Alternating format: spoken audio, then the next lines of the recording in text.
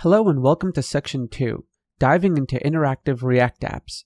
We will cover handling events, interacting with state, and building our first mini application. In this video, we're going to learn how to handle mouse, keyboard, form, and browser events. Here's an overview of the page we're going to work with to add all of our event handling logic.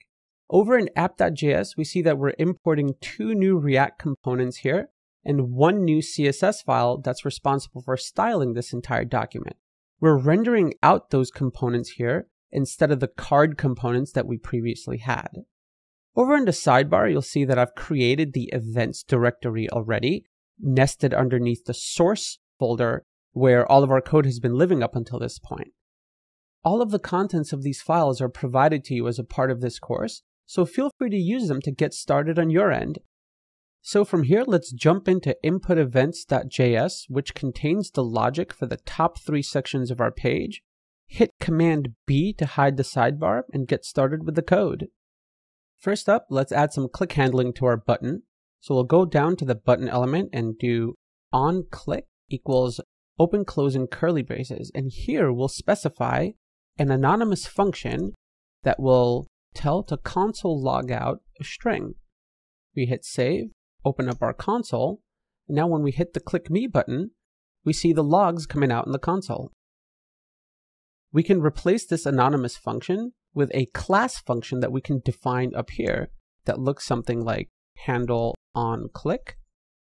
And then we can pass this function as a reference to our on click expression here. Save and open up the console again, and it works just as well. This is the preferred method in the React world to execute event handlers. That way, if we have multiple event handlers on a single element, we'll be able to define multiple functions pretty easily. Okay, so now we want to access state within our handler function here. So we'll type this.state.mouseClick. We give it a save. And when we hit the Click Me button, we see that it throws an error saying cannot read property state of undefined. The reason for this is because it doesn't know what the this keyword is. When this component is rendered, the handle on click function is passed as a reference. So then later in the future, when the function is executed, it doesn't know that this refers to the context inside of the render function. The two solutions for this is to add a bind function to the end of the reference, or to define the binding within the constructor, which looks like this. And we hit save. And then when we open up the console and hit Click Me a few times again, we see that the state value of 0 gets logged out as we expect.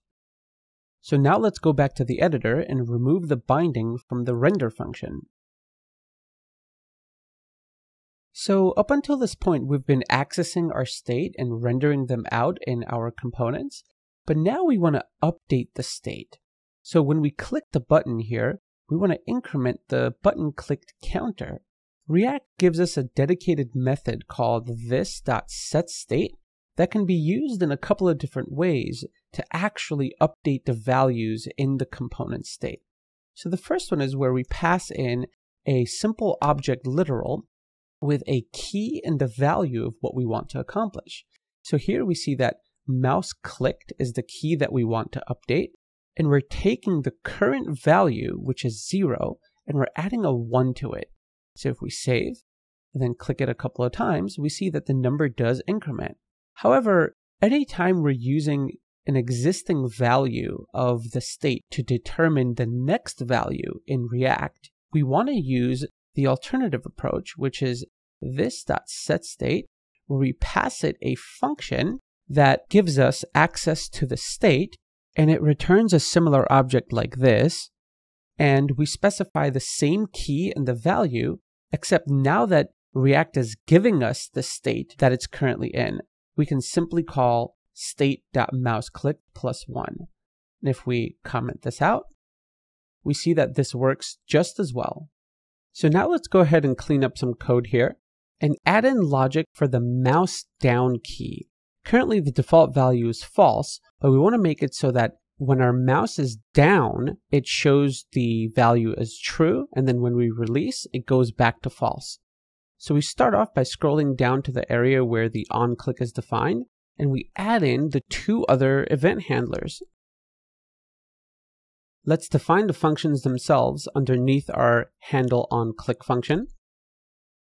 And then when the mouse down event is triggered, we want to set state so that it's true. And then when it's up, we set it back to false. And in order for these functions to trigger correctly, we have to add in the bindings in the constructor.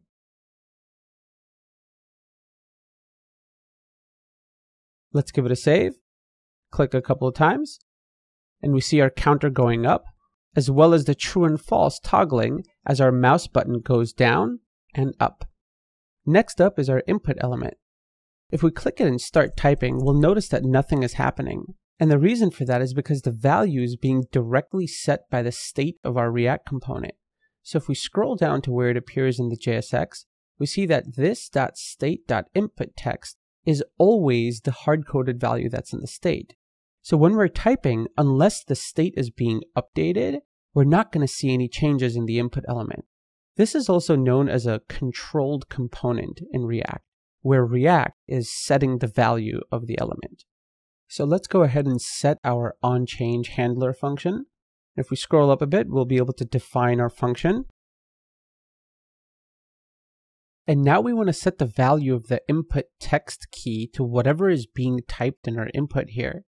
In order to access that, we have to pull in the event object that's provided to us by React and the browser DOM. And we do that by doing event.target.value. We can set event to E for short. And let's scroll up to make sure we give it our binding. And then save to give it a test. And it looks good. And last but not least, in this file, we're going to add a handler for the submit event on our form. We can scroll down in our code and find the area where the form is defined in the JSX. And we see that the input value that's being outputted is from the key form input text. And this is the value that we want to submit and set it as the value of form input text submitted. Now this doesn't currently exist in the state, but we're going to be adding it. So let's go ahead and set the onSubmit event handler. And here we'll notice that the syntax is similar but a little different. This is using an alternative syntax to define a function called public class fields, and it's currently experimental but will be gaining future support in all browsers. Also with this syntax, we don't have to bind the function in the constructor. Since Create React App uses Babel under the hood, the compiled version of this code will work fine in all browsers. So here we pull in the event object to call prevent default so that when we submit the form, it doesn't refresh the entire page. And we see that we're setting the key of form input text submitted, which doesn't currently exist in the state, and setting it to the value of form input text, which is defined. So if we hit save and then submit, we see that the value is now set. As a quick challenge, you can set up this input element to be able to change the state so that every time you submit, you can have a different value. All right, so next up, we're going to focus on the mouse and window scroll events. Let's jump over to movement-events.js and start adding some code. In this section down here for the mouse positions, let's go ahead and add in the onMouseMove event. And this function is going to handle the actual movement event. And we see that this follows the standard procedure where the function receives the event object from React, and then we're accessing the values from the event and setting them to these keys here. An interesting thing with these events is that we're seeing e.nativeEvent instead of e.target. And the reason for that is because we want to access the native mouse events that the browser is throwing that doesn't really have anything to do with React. So this is how we access those events. And then we get the X and Y offsets of the mouse position when we're hovering over the section. So let's save, go back here, and we see that the X and Y coordinates are updating as we expect. Next up, let's focus on the window scroll position. This one's going to be a little different because we're not really using React to throw these events. The browser itself at the window level is the one that's handling the scroll events. So we're going to add some functions here known as component did mount and component will unmount. These are special functions built into React that get called every time the React application is rendered and unrendered. So if you had a multi-page application where you're changing pages, this entire component will get unmounted when switching, and the window event listeners will be added and removed accordingly. So now let's see what the handle scroll function looks like. And we see that because we're not actually accessing the event object, we don't need to pass it in here.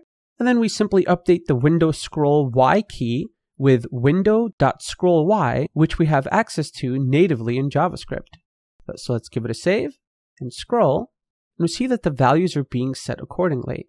You may see these fractional values getting set, so to remedy that, you can do something like math.floor to round down these values, and this will allow us to have round numbers just like that.